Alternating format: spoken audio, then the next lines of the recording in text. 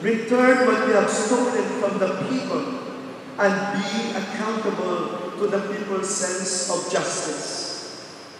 May our congressmen, senators, and president, together with the departments under them, voluntarily uphold the principles of transparency, justice, and accountability.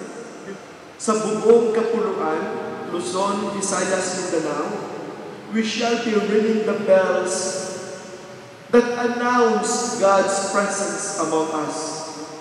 The bells that call us together to focus on our God.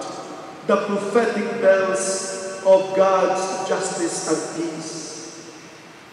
Let us now present to our Father in heaven, who has spoken to us our different petitions, especially at this juncture of our history. So let us with confidence ipahayag natin sa ating Ama ang ating mga kahilingan.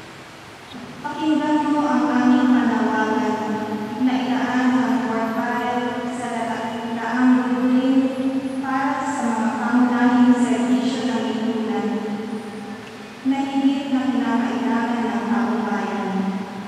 O Diyos ng kasaysayan, sa aming pagkilos para sa buhay na ganap, samahan mo kami.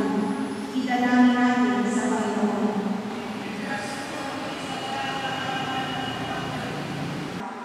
Ibigay mo sa amin, Diyos ng buhay, ang pag-asa na sama-samang pagkilos ay aming makamit ang tagumpay.